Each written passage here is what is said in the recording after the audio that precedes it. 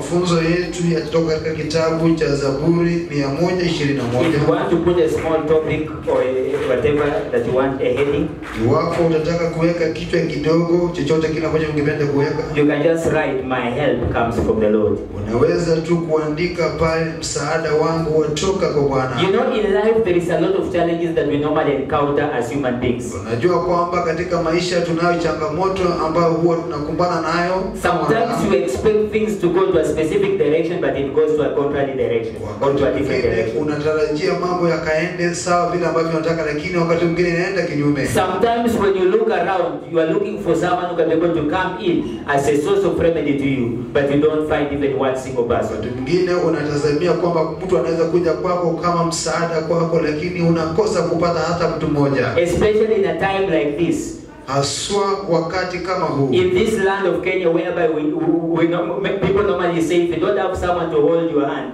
you cannot be able to succeed in life.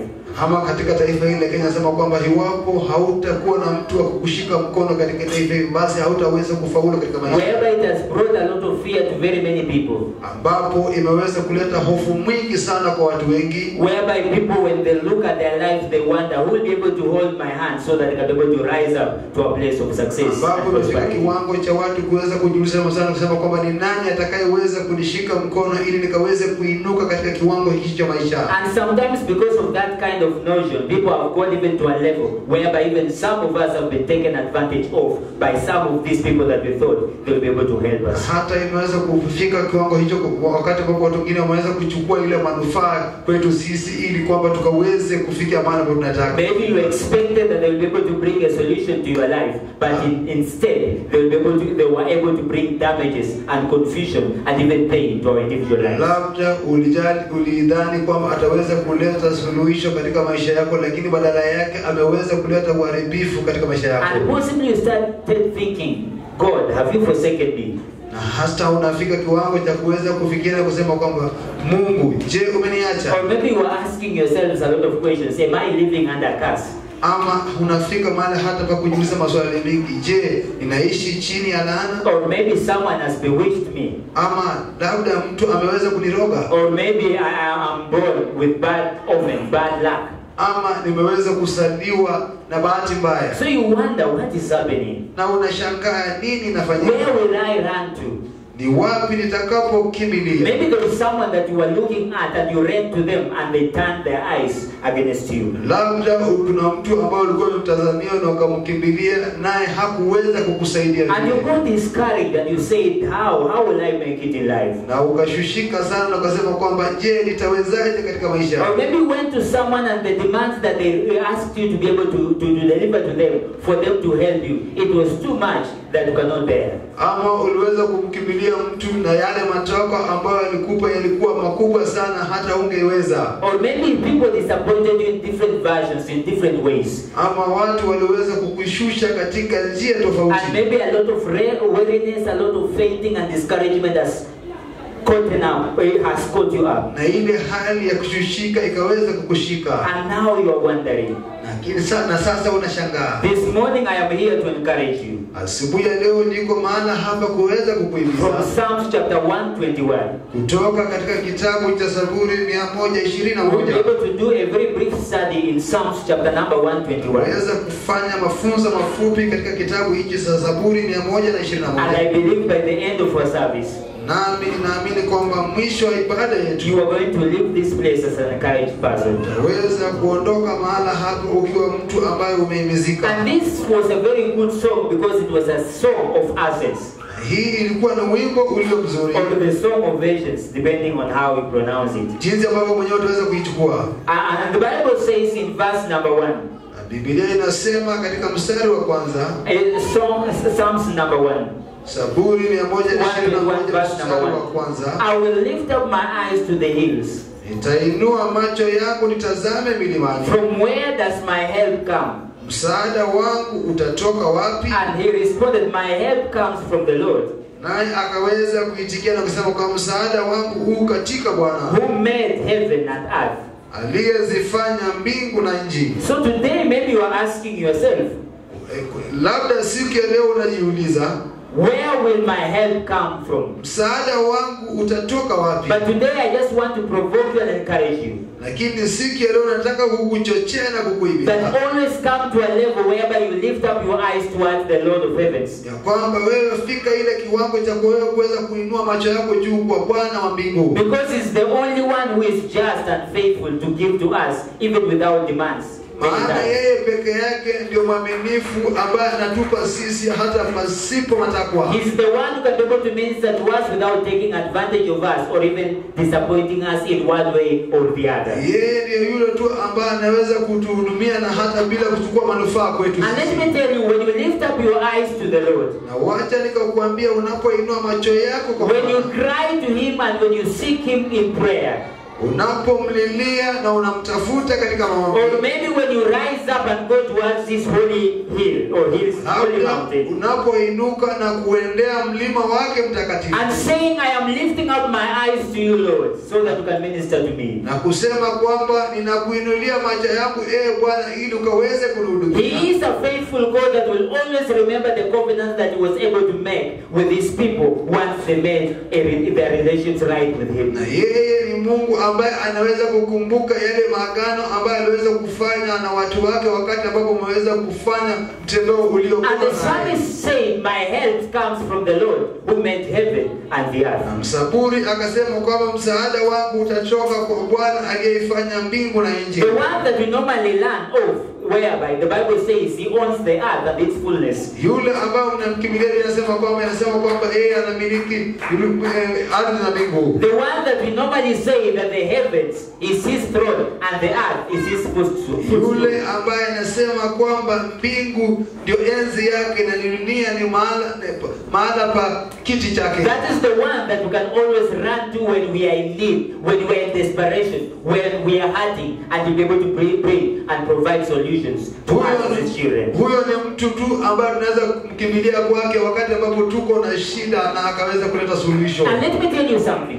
Na wacha niwaambie kitu. The Bible warns us of an extent of trusting or putting our trust in men. Biblia inatuonya ile kiwango cha kuweza kuweka matumaini wetu kwa wanadamu. Why? Because when you put your trust in men, you receive curses. Kwa nini? Kwa sababu unapoweka matumaini yako kwa wanadamu, basi wewe unapokea laana. Why? Because cursed is a man that puts his trust on a fellow man or fellow flesh and blood. Maana amelainua yule mtu ambaye amtegemea mwanadamu. Maybe some of us have tried, people have tried to look for ways and solutions on how we can be able to help ourselves or be able to bring solutions or maybe our lives to be delivered from men and we were disappointed. Labda baadhi yetu tumejaribu kutafuta watu ama wanadamu ambao wanaweza kutupa suluhu lakini tumeweza kushika. Maybe by the end of it all you received mockeries and even disappointments and even they talked about you very evil statements. Labda hatimaye wameweza kukushusha na hata kuweza kutoa kauli mbaya juu yako. And there was a great pain in your heart. Na kulikuwa na uchungu ndani ya moyo wako. I am here to encourage you that there is no need for you to put your trust in men. Nami niko mahali hapa kukuhimiza kwamba hapana hitaji na wewe kuweza kuweka matumaini yako wanadamu. And I've always over the years have come to learn that if God does not touch the heart of a man to assist you, they cannot assist you. Na kwa muda mrefu nimeweza kufahamu kwamba iwapo Mungu hajaguza moyo wa mwanadamu kuweza kukusaidia, hawezi kukusaidia. You can do everything within your own capacity to make them help you, but they cannot help you unless God touches them. Unaweza kufanya kila jambo bidii katika kiwango chako kuwafanya wakusaidia, lakini hawezi kukusaidia. And God does not mind. He can touch the wicked and both the wicked and the righteous to be able to minister to you if He wants to minister to you whatsoever. Na Mungu hajali, anaweza kuguza walio wema, walio waovu, akaweza kukusaidia iwapo anataka kukusaidia. Why? Because if you put your trust and your hope and your confidence, when you seek Him and you lift up your eyes towards Him, He will always be there to minister to you. Iwapo utaweka ujasiri kwake, tumaini yake kwake, basi yeye yuko maana pale ataweza kukusaidia. The Bible says He will not let your foot be moved. You can just see the person. Biblia inasema kwamba hataweza kuruhusu mguu wako kusongeshwa. He will not let your foot to be moved. Hata ruhusu mguu wako kusongeshwa. When you are talking about your foot being moved, you are talking about He will not allow you to be destabilized. Anapoongelea kwamba kuhusu mguu wako kusongeshwa, sio tunasema kwamba ile haja kutoweza kuimarika. In simple language, when you continue to lift up your eyes towards him, when you seek him, when you always run to him, he will always provide the grace of stability in your individual life. Wapo utaweza kuinulia macho yako kwake yeye na kuendelea kumtumainia yeye, basi ataweza kuleta ile kuimarika kwako. Even if you are passing through a tough state or a tough situation in your life, you are still stable. Why? Because you have God with you. Hata kama utapitia jambo lililo ngumu katika maisha yako, mambo magumu katika maisha yako, Mungu atakuwa mahali pale kuweza kukuimarisha. And neither will the enemy take an advantage of you or destabilize you in any way whatsoever, or remove you from your intended position that God had designed for you. Wala hadui hataweza kunufaika na wewe ama kuweza kuondoa yale makusudi ambayo Mungu alikukusudia wewe. The Bible says he who keeps you will not slumber. Nasema kwamba yeye akulindaye hata lala. He does not sleep at any way or at any time whatsoever. Yeye halali wala hata lala wakati yote ile. Sometimes when you put our trust and our hope in people, they can sleep and we will not be able to get solutions to what we desire. Wakati mwingine tunapoweka matumaini yetu kwa wanadamu, wataweza kulala na hatutaweza kupata suluhu ambayo tunahitaji. Or when you talk about slumbering or when you talk about sleeping, we are actually talking about that sense or that place whereby we are totally forgotten and we are no longer thinking about us or doing anything that will be able to bring solutions. Naposema kulala wala kusinzia, tunamaanisha kwamba wakati mwingine wanasahau hata yale mambo na kutoweza kuleta suluhu. Or even if you put your trust in other gods, there is a time that they are able to slumber or they will be able to not to provide the kind of solution that you need at that specific time. Hata wakati mwingine unapoweka tumaini yako miungu mingine zinaweza kulala na hata kutoweza kuleta suluhu ile ambayo unahitaji. That's why during COVID-19 we got to learn a lot of lessons, especially in those sides of India. They tried to do everything with their idols but nothing was happening. Ndiposa hata katika ile wakati wa janga la corona tuliweza kujifunza mambo kutoka katika taifa la India, maana walijaribu kufanya mambo mengi kwa ile miungu yao lakini haikuweza kuwasaidia. For long generations, for many years, for many centuries, they have been trusting in idols and even those kind of gods. Kwa muda mwingi, kwa miongo mingi wamekuwa wakitumainia miungu hizo. They have been trusting in those gods and even they think that the wealth that they possess, it is from those gods. Wamekuwa wakitumainia miungu hizo na hata kudhani ya kwamba zile mali ambazo wanamiliki zinatoka kwa miungu hizo. Good things that have been happening to their lives, to their individual lives, they have been thinking that it has been as a result of their worship towards those idols. Mambo mazuri ambayo yamekuwa yakifanyika katika maisha yao wamedhani kwamba imetokana na wao kuabudu miungu hizo. Not knowing that the God of heaven and earth allows rain to pour both to the righteous and even to the unrighteous. Bila kujua kwamba Mungu muumba wa mbingu na nchi, yeye huruhusu mvua yake kunyea kwa wale walio ovu na walio wema. And possibly they are just beneficiaries of the blessings of God, not because they are righteous, but just because our God pours the rain upon the righteous and the wicked. Na wao wamenufaikia tu ile uhaki wa Mwenyezi Mungu, maana yeye ananyea mvua yake kwa walio wema na walio ovu. Yes, in their ignorance, maybe they might have given those praises to those idols. Ndio, waweza kuwa wamepuuza, maana wamepeana sifa hizo kwa hizo miungu. But it is something that was done with the God of heaven and the God of the earth. Lakini ni mambo ambayo yalifanywa na Mungu wa mbinguni na Mungu wa nchi. So it did not provide solution to them at that specific time. Kwa hivyo haikuweza kuleta suluhu katika maisha yao. And they were able to throw those idols on the streets. Na wao waliweza kutupa miungu hizo mitaani. Because maybe possibly they got angry and they thought maybe their gods are slumbering or sleeping. Maana labda waliweza kukasirika na wakadhani kwamba miungu yao ilikuwa imelala na kusinzia. But for those who got a revelation, they were able to start seeking the true Most High God. Lakini kwa wale ambao waliweza kupokea ufunuo, basi walianza kutafuta Mungu wa ukweli. And the Bible says, behold, he who keeps Israel. Na Biblia inasema kwamba lakini tazameni yule alindaye Israeli will neither slumber nor sleep. Yeye hata lala wala kusinzia. There is a time that I was talking about concerning the biological nation of Israel. Kuna wakati ambapo nilikuwa ninaongelea kuhusu taifa la Israeli. And there is a time that I was trying to join the nation of Israel and even we Gentiles who are made heirs through the grace of God.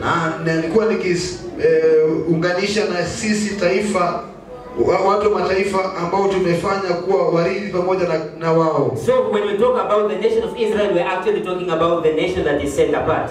Tunapoongelea kuhusu taifa la Israeli, tunaongelea kuhusu taifa ambalo limetengwa. Or a people that who are just set apart for the purposes and the will of God. Ama wale watu ambao wametengwa kwa ajili ya kusudi ya mapenzi ya Mungu. So our God cannot sleep nor slumber. Kwa hivyo Mungu wetu hawezi kulala wala kusinzia. So it's the most perfect one that we need to depend upon and trust every single day of our lives. Yeye ndiye yule Mungu aliye mkamilifu ambao tunastahili kumtumainia kila siku za maisha yetu. That's why we need to stick to him at all times, regardless of what we are going through. Kwa sababu tunastahili kuwa kwake kila wakati bila kujali yale ambayo tunapitia. Verse number 5, the Bible says the Lord is your keeper.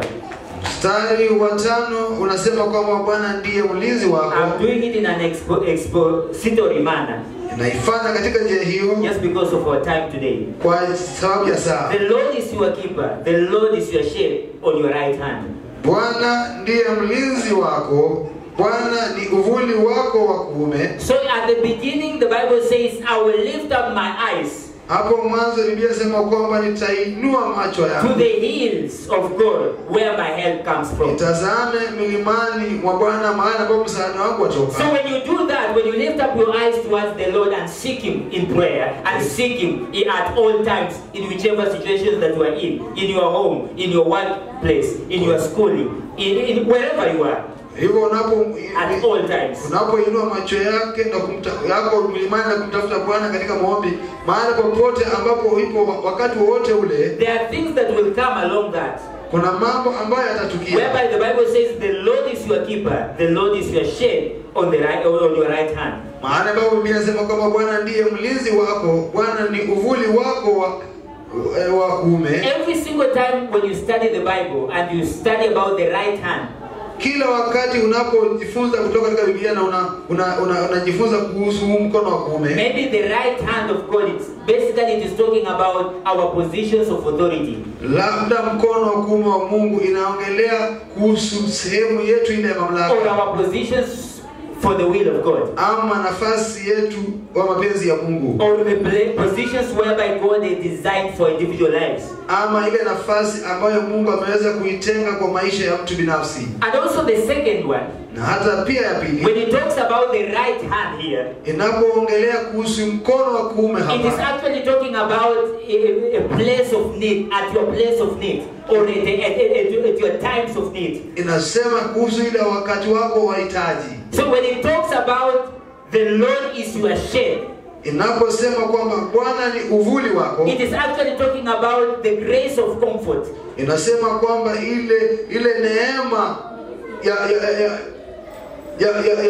ya kupumzika. For example, when it is shiny, when it is too hot, kwa mfano pengine jua inamulika sana, and maybe you look for yourself a place, na wewe unajitafutia sehemu chini ya mti, whereby you can be able to get comfort, whereby you can be able to rest without being hurt by the sun. Maana ambapo unaweza kustarehe na kukosa kuweza kumulikwa na jua. That is where we can say the shade of a tree. Hapo ndipo tunaweza kusema kwamba ile uvuli ama kivuli cha mti. So when the Lord says, when the Bible says shade on your right hand, it is actually talking about the Lord bringing comfort at your place of need. That's why there are people who are coming from places where the conditions are very tough. Kwa sababu hiyo kuna watu ambao wanatoka mahali ambapo hali ni ngumu sana. Most likely from those guys who come from Western countries. Haswa kwa wale ambao wametoka katika mataifa ya magharibi. There is someone that I was talking to.